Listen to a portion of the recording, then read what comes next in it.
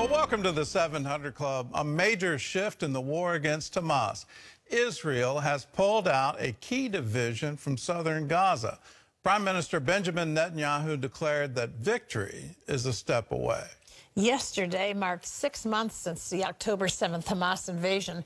Hostage families gathered together in Jerusalem and Washington, D.C. to demand the release of their loved ones. CBN's Chris Mitchell has more.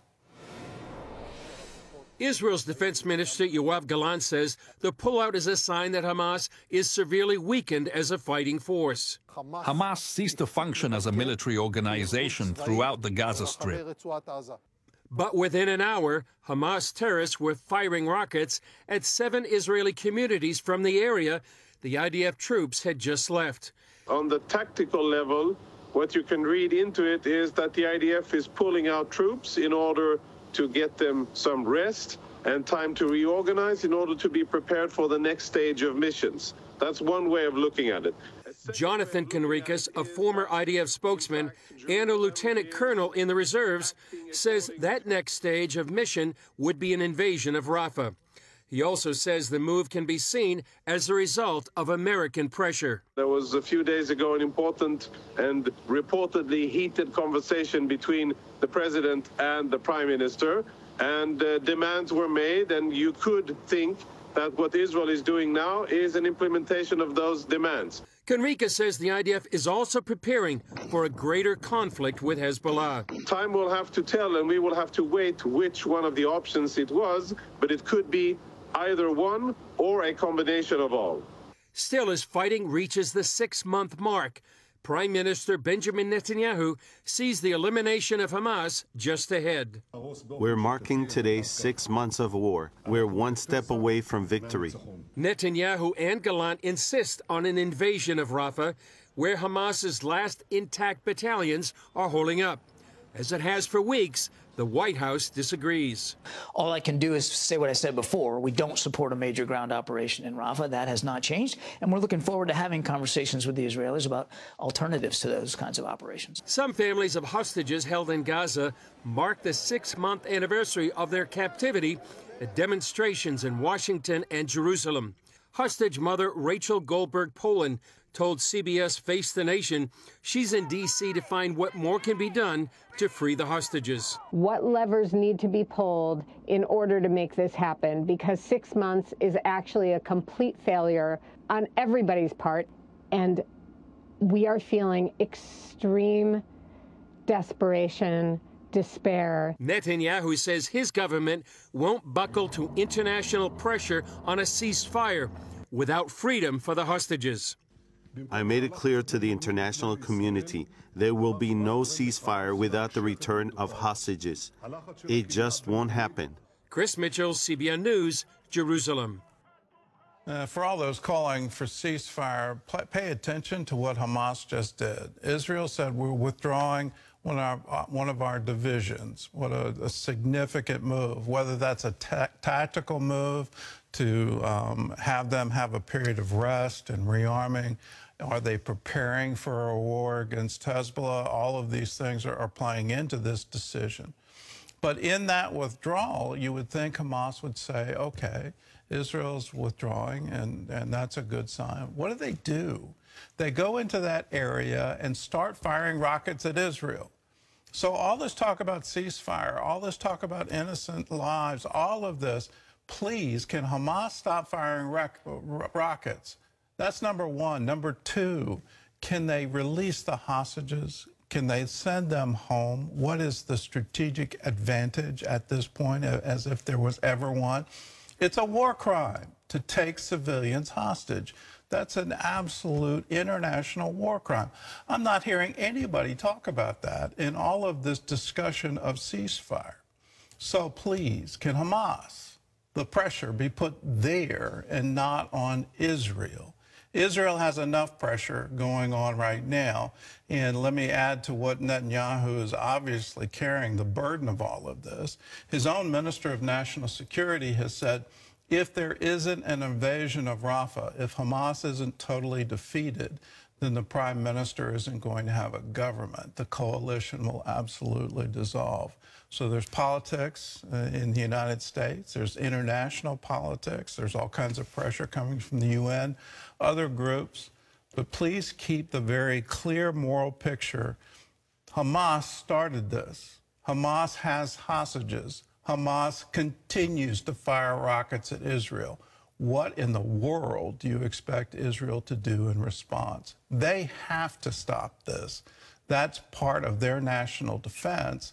It's their right of self-preservation. They can't help but do this.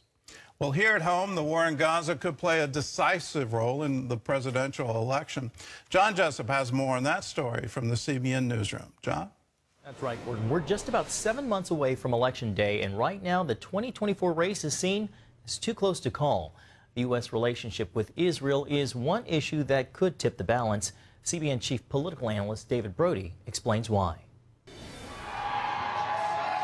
Navigating how he handles the war in Israel is getting tougher for Joe Biden, not only as president, but also in his quest to win re-election. A consistent outcry by his party's progressive wing is getting louder and larger, pushing for action against Israel for what they call a genocide in Gaza. Following the recent tragedy involving aid workers, the Biden administration took a stronger tone, calling on Israel to take concrete steps to end the humanitarian suffering or else. If there's no changes to their policy and their approaches, then there's going to have to be changes to ours. The question of how far those changes go is key because Biden is trailing in the polls. A drastic shift against Israel could further fracture the Democrats' base, putting key swing states at risk in November. For example, the number of Democrats choosing uncommitted over Biden in key swing state primaries has been jarring. It began in February with Michigan at roughly 13%, then almost 19% in Minnesota. This month, 8% in Wisconsin. Rick Klein is political director for ABC News. He needs Michigan. And I tell you what, at the this election seems, at least in those Rust Belt states, they're going to be one at the margins. Yeah, I think that's right, David. And look, Michigan is a little less close than some of the other battleground states, 150,000 votes or so. But more than, almost more than 100,000 people voted uncommitted in the primary. So if a big chunk of them decide to stay home or vote Donald Trump, then you start to see a real difference. Joe Biden really can't become president if he doesn't win Michigan. Later this month comes Pennsylvania, which has the country's fourth largest Jewish population. Middle East analyst Jake Novak spent time as media director for the Israel consulate in New York. If there's any state in the country where the Jewish vote actually means something, it's Pennsylvania. Since it has about 3% of the voting population, Biden will need to perform a political tap dance between progressives and Jewish Democrats in Pennsylvania and similar states. The biggest problem is that he's trying to dance at two weddings. That's an old Yiddish phrase. And you can't do that. On the Republican side, Donald Trump is also weighing in.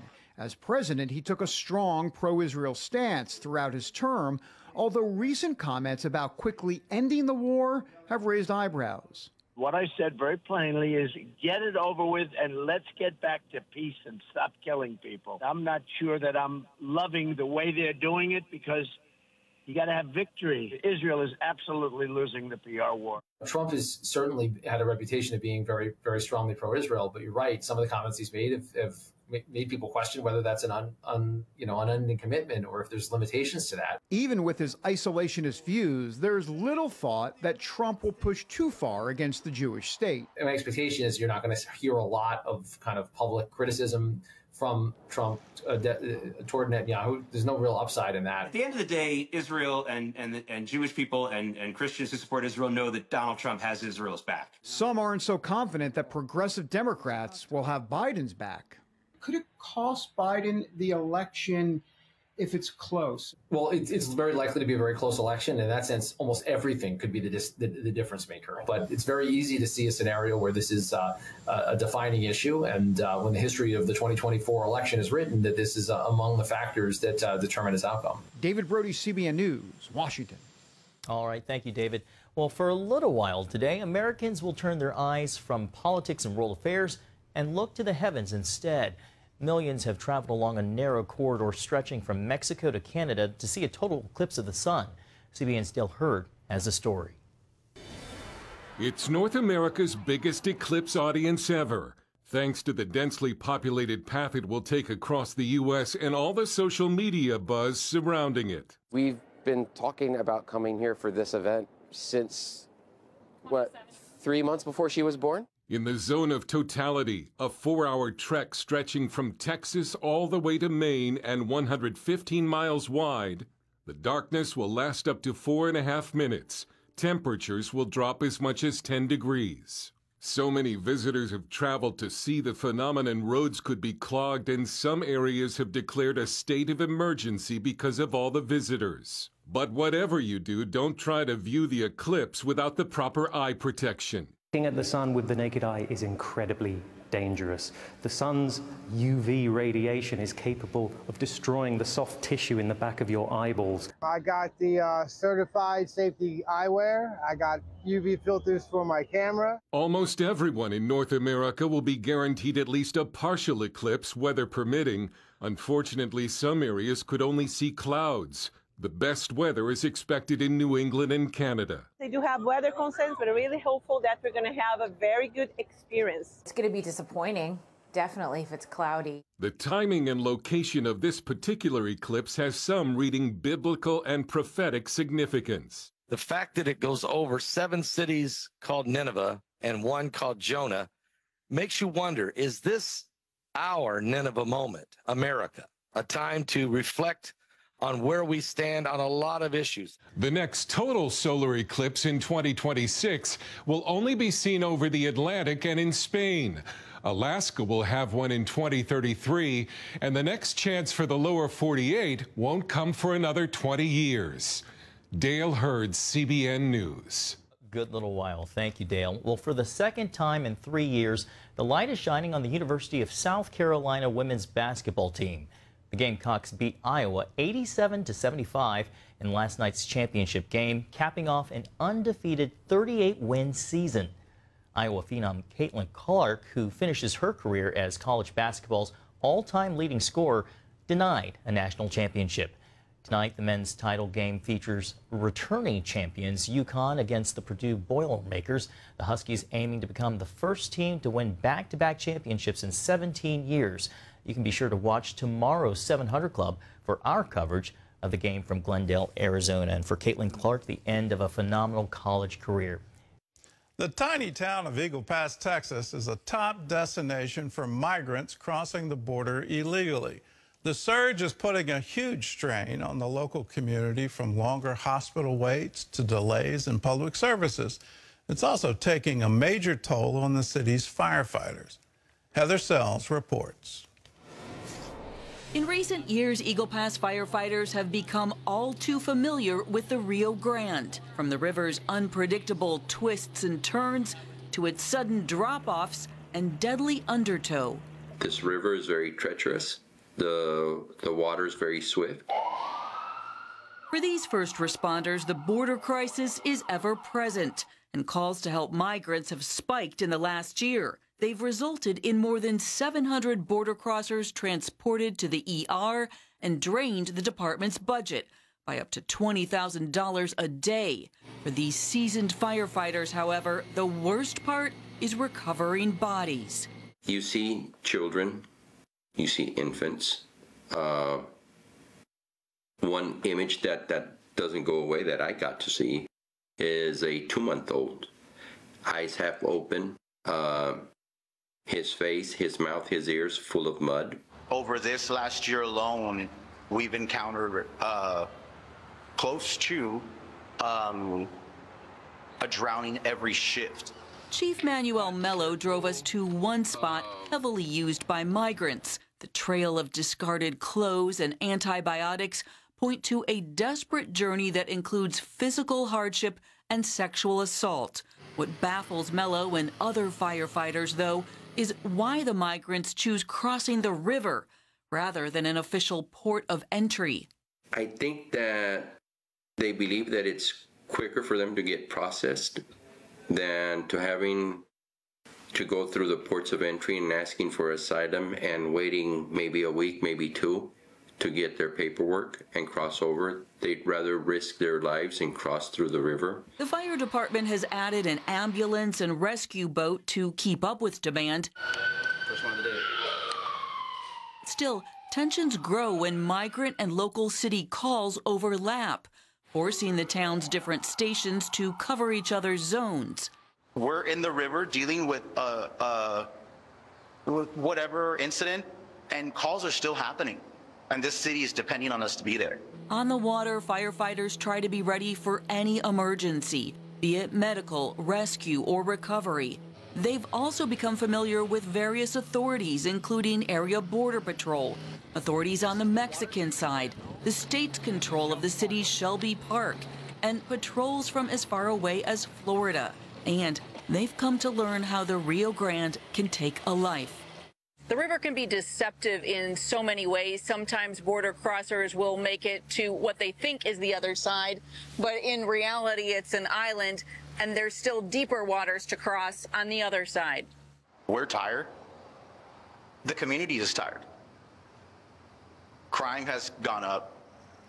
Death is something that we're seeing every day. And it's very easy to watch something and make an opinion, right? But I'm telling you right now, it's been pretty bad for all of us. Chief Mello is well aware that pulling bodies from the river takes a toll, especially when his folks must recover children. They can relate that to their families. These are young guys between the ages of 22 and 40 years old. So they've got small children. The older guys, over 40, well, they've got grandkids, and they can relate with their grandkids. It's why he's applying now for mental health grants to sustain a workforce that must continue and perhaps be prepared to do more. The citizens of Eagle Pass are compassionate in a way, but they're also mad. They're mad because we were getting all this negative attention. And I guess they all hope, like I do, that someday soon this will all go away. Firefighters here are prepared to see an increase in the number of migrants crossing the river this spring, as has been the pattern for the last several years. They are also hoping for new policies that will deter people who are coming over from crossing the river. Reporting in Eagle Pass, Texas, Heather Sells, CBN News. Well, that's a story you're not going to see anywhere else, and it's the cost, and it's a horrible cost that's happening to the border communities, but it's also happening to those poor migrants. Here they are trying to get a better life, trying to get ahead. And it's interesting that they have these networks of communications that say, if you try to cross the most dangerous way possible, try to swim the Rio Grande, if you cross that way, then your processing is going to be quicker. If you try to go across at a border crossing, you're going to be delayed. But if you do it illegally, if you do it this way, then when you get through, there'll be quicker processing, and then you'll get released into the United States. This is a direct result of the current administration's policy. They put out a welcome mat on our southern border. They did it for political reasons. They ran on it. I'm not a defender of what happened under Attorney General Sessions, where migrant families were separated at the border. That should have never happened. But at the same time, when you put a welcome mat out and you send that message around the world that you can cross into the United States, if you get caught, it's not a big deal. You get processed and then you get put out on the street in the United States. If that's the message we're sending to the world, is there any wonder there's a crisis? It makes no sense to me that you wouldn't enforce the immigration laws. You know, it's not popular to say illegal immigrant, but that's exactly what's happening. These are illegal crossings. And you have to enforce the laws that are currently on the book. And you can't blame it and play politics all over again, that if Congress could just give me the authority, we could shut down the border today. You have that authority. You can enforce the border. You have chosen to not enforce it, and you've done it for political reasons. And here is the terrible human cost. The cost financially for these border towns. You hear a lot when Chicago says we can't afford it. You hear a lot when New York says we can't afford it. You hear a lot when, you know, a plane load gets dropped off at Martha's Vineyard. That gets national news. But the daily wear and tear on a border community, the incredible financial cost. But here's the biggest cost. Little children drowning in a river, all because of a governmental policy. It makes no sense. Please stop it. Please enforce the law. Please shut down the border. Please tell people around the world, no, you can't cross. If you do cross, we're going to put you back on the other side. You're not going to get some easy process here. We are going to enforce our current law. Last year, the Purdue Boilermakers were bounced in the first round of the NCAA tournament. Well, now they're one win away from taking the championship. Standing in their way, the UConn Huskies. They're gunning for their second straight title. Will Dawson brings us more from Phoenix, Arizona.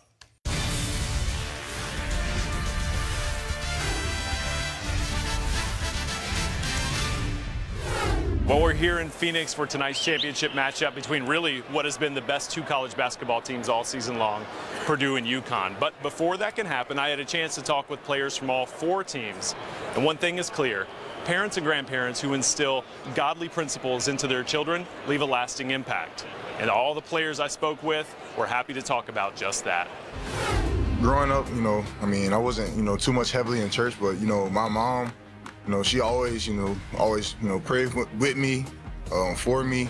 My grandma, she always instilled that into me, having the faith that I have and, just continuing to spread it, with everybody else, supporting me as well. I mean, it's just been, unbelievable to be where I'm at today. I grew up in the church. My mom always instilled that into me, and then it's just been a blessing to just be here. And obviously, I give all my glory and honor to the Lord, because without him, I wouldn't be here today. And I just thank him for it. And even through my trials and tribulations, he's always stuck with me. So just being able to have him on my side wherever I go, I know that nothing is impossible for me. I'm nowhere without God, and it'll be like that for the rest of my life. It wasn't a one-time thing. It's been like that since I was born. My parents instilled God into me as a child, and I carry that faith and belief to this day. NC State forward DJ Burns has captivated the sports world through the unlikely Final Four appearance by the Wolfpack and his unmatched joy because of his faith. A faith he says he learned by example from his late grandfather. Yeah, that's just something my grandfather instilled in me. He passed it on along to me and my sister, and that's just something that we took with him. It's one of those things where if you don't remember anything else, that's what you'll remember from him. Alabama guard Davin Cosby Jr.'s world was rocked when he lost his father 2 years ago. However, his dad's legacy lives on through the Bible he gifted his son, inscribed with the verse Jeremiah 29:11. Ever since he passed, that's what I've been, more focused on, just trying to, basketball is my goal, but also he destined it for me. So it's I just want to make him proud, and I know he's still watching, and I know I'm making him proud while he's watching down on me. A favorite Bible verse for NC State guard Casey Morsell is James 1:17. Every good and perfect gift is from above. All of the blessings that you receive all come from the man above. And I think that Bible verse means way more along our journey, just because our faith was definitely tested. Our belief was definitely tested along this ride, even throughout the season, not getting the results that we wanted, and still just believing, still coming in, just working, getting after it every day. And then the shine, I guess, in the new season or the postseason, that verse, it's definitely, it's on display with this team. This life that we're living is temporary, but at the end of the day, our faith and our salvation, that's the one eternal thing that reigns above all.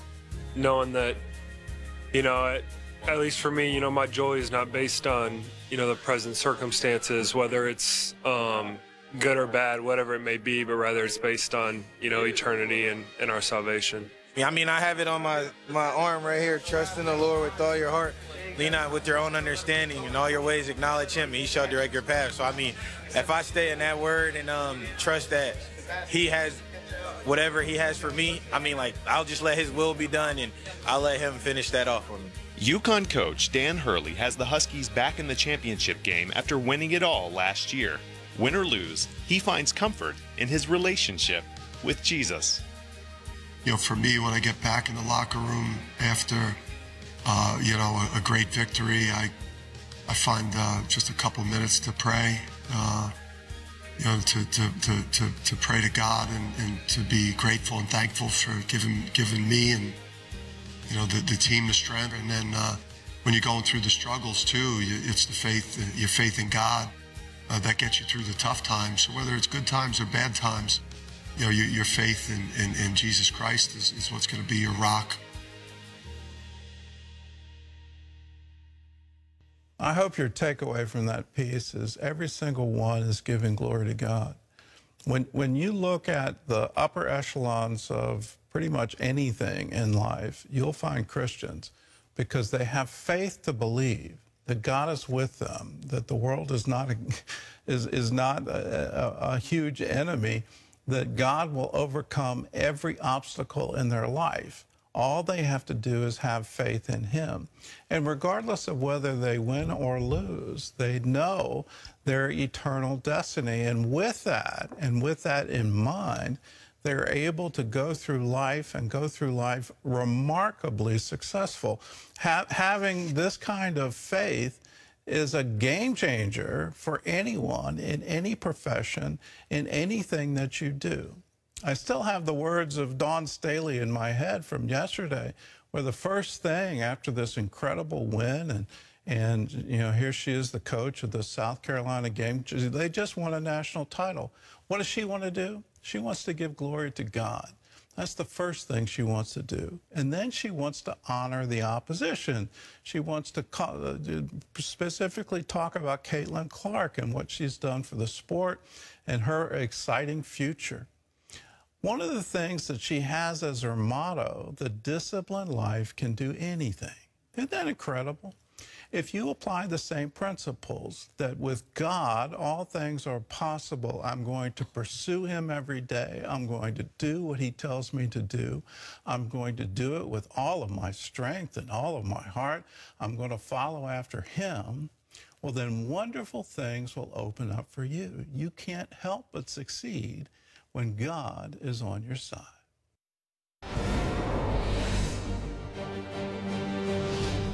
Welcome back to the 700 Club for the CBN News Break. Former President Donald Trump is not supporting a national law restricting abortion. In a video released on social media, the presumptive Republican nominee for president says the issue should be left to the states, saying, quote, whatever they decide must be the law of the land, in this case, the law of the state. He also did not set a number of weeks in a pregnancy when abortion should be outlawed. Well, CBN Animation Superbook has surpassed 2 billion lifetime views on YouTube. Top regions impacted include Latin America, the Philippines, India, Indonesia, and more. In addition to local original content, Superbook episodes and clips are shared in more than 60 languages and dialects. As Superbook continues to reach more children and families, testimonies of salvations and lives changed continue to grow. Well, you can find out more about what CBN is doing around the world by going to cbn.com/international.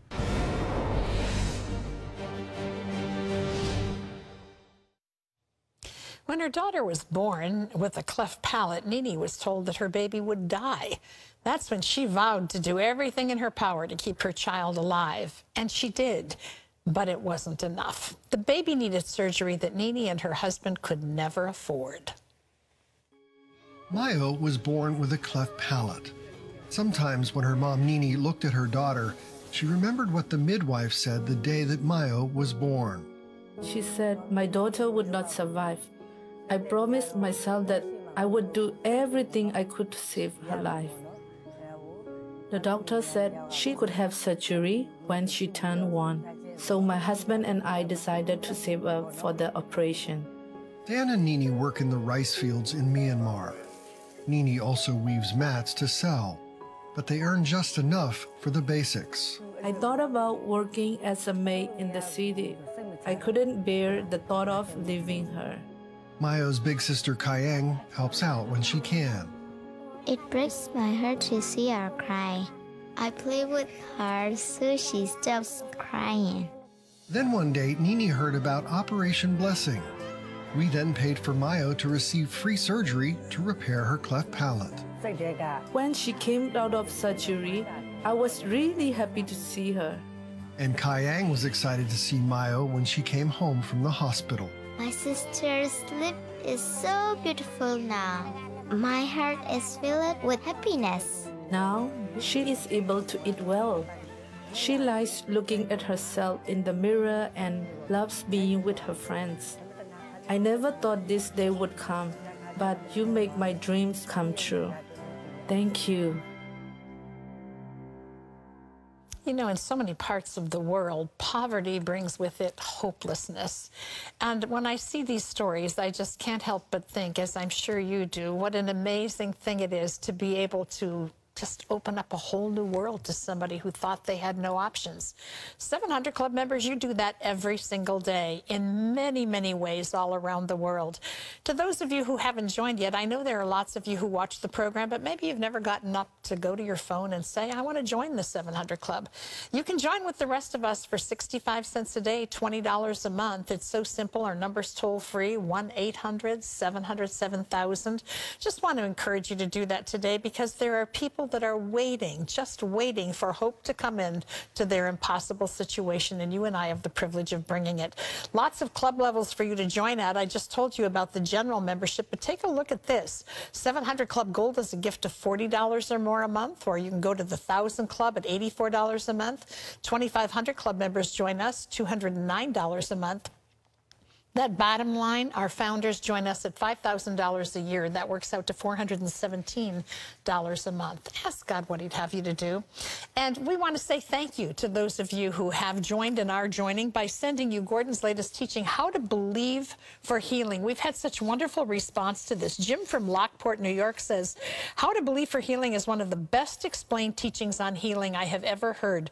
Gordon made it easy to understand the teaching and was well-rounded and straightforward with no magical formulas. And then Carol, who lives in Mount Union, Iowa, said, incredibly amazing. How to Believe for Healing arrived today. And in the past days, several health concerns gripped my heart. And it's as if God, as always, knew when I would read this. And I want you to know that How to Believe for Healing can be yours when you call. And it comes along with a handbook for study of this subject. So we want you to have this. Most of all, we want you to stand with us in making a difference in the world. Go to your phone and call our number, 1-800-700-7000. Just say, I want to join the 700 Club. Gordon? Bobby was 16 years old when he was backing his car into his father's driveway. In an instant, Bobby's life was hanging by a thread, and his sister was dialing 911. 911? I need a report crash. Where at? I need an ambulance here. Someone needs an ambulance? Yeah, there's a boy. His head's gushing blood in the back seat. The caller was 18-year-old Lexi Asa. The boy was her 16-year-old brother, Bobby. I don't know, I feel like I'm in so much shock. His eyes were completely closed. It literally looked like he was sleeping. Bobby was backing into their father's driveway when another car slammed into the driver's side. The impact was so violent, first responders found him in the back seat of the car. He was completely out. No response to pain. He wasn't moving any of his limbs. Over the years, seeing patients this badly injured, I didn't see how there could be a positive outcome. As Bobby was rushed to the nearest hospital, Lexi called her mother, Heather, who lives an hour away. You know, I'm 45 minutes an hour away, sorry. And as you're driving, you're thinking of every one of your kids. Everything flashes before you, and I don't think you have anything else to do but pray. I mean, it's out of my hands. Heather and the rest of the family gathered at Legacy Emmanuel Hospital in Portland, Oregon. There, they found Bobby in a coma and on a ventilator.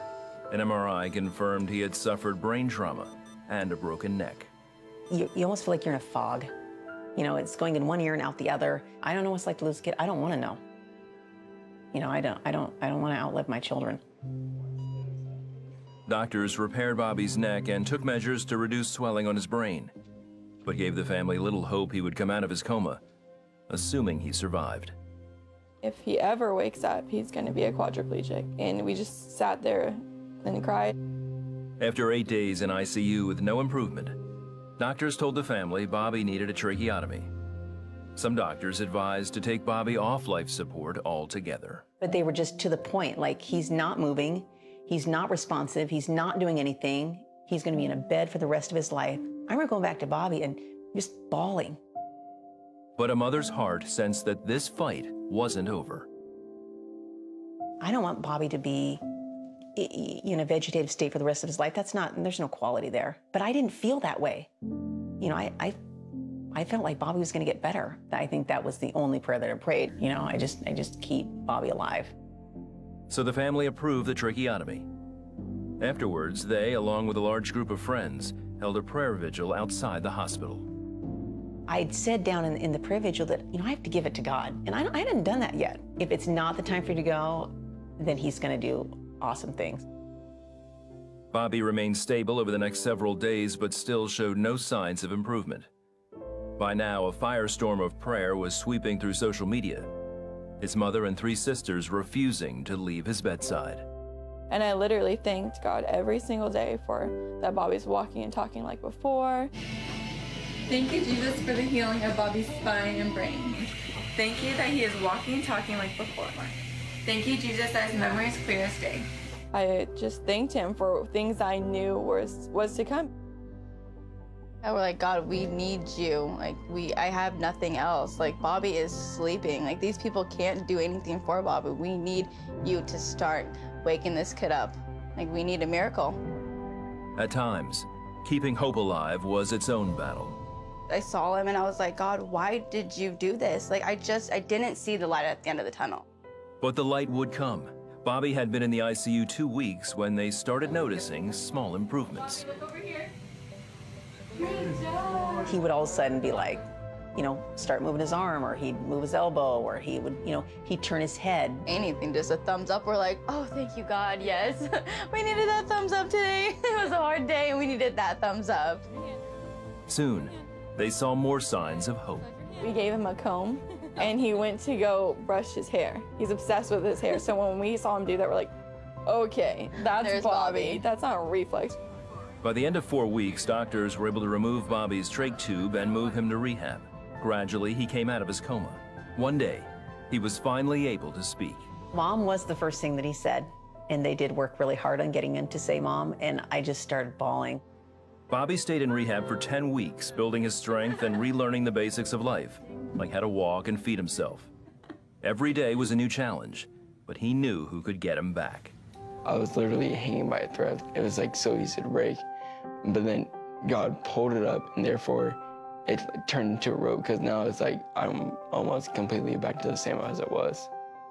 Bobby continues to get better and stronger. He and his family thank God for every new day. It just shows you that, like, prayer is not like some myth. Like, it works. He's a miracle worker. Like, he makes miracles and he's a healer.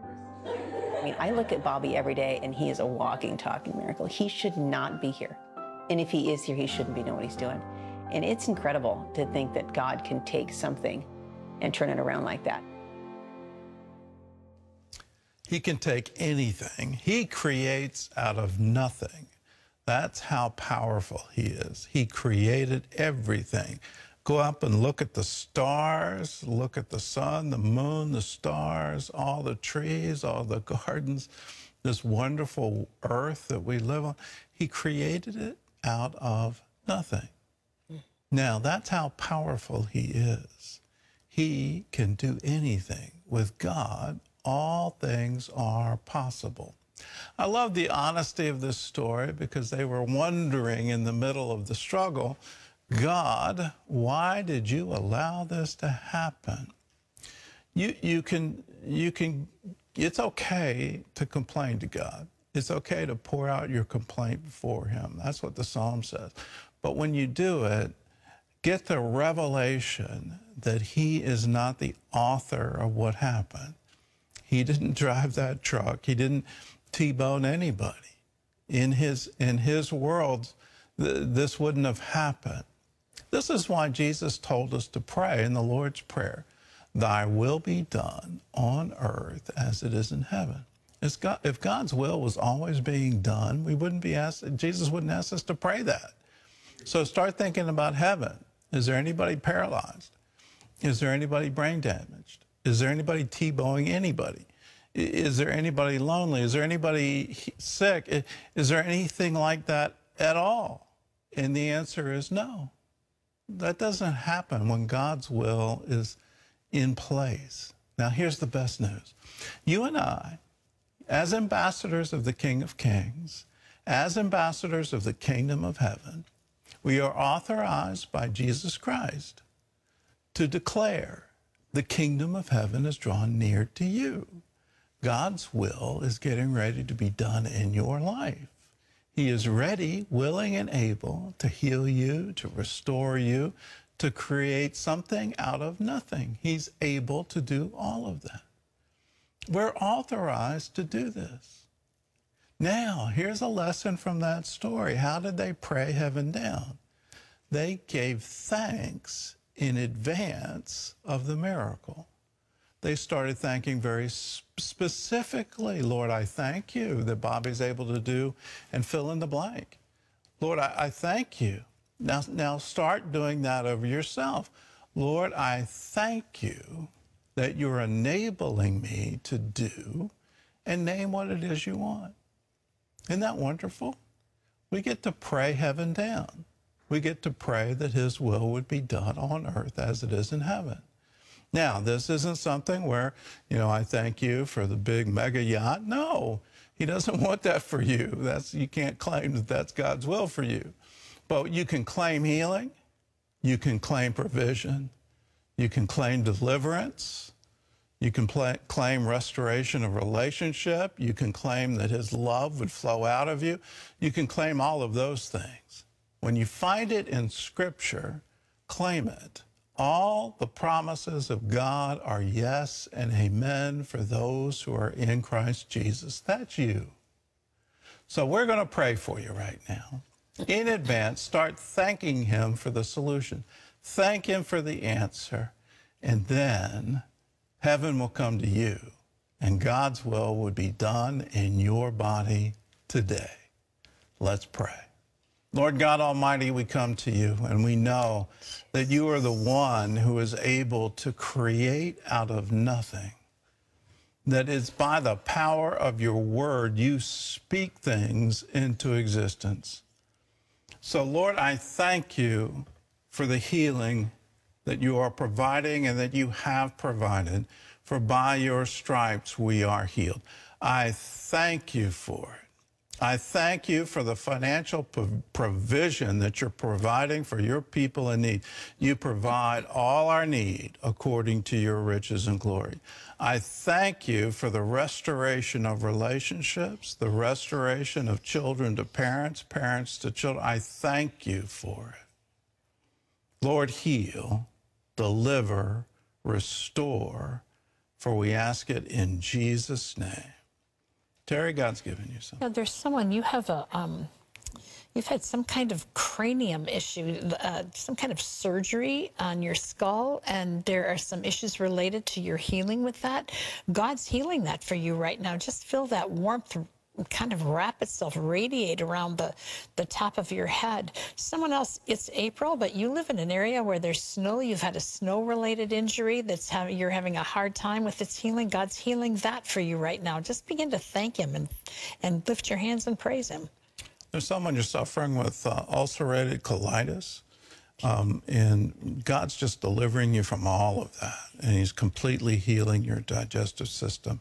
I don't know if it's the same person, but there's someone you have just dramatic pain in the lower left side below your stomach. God is healing your entire intestine from beginning to end. Everything is being restored. That pain just left you now.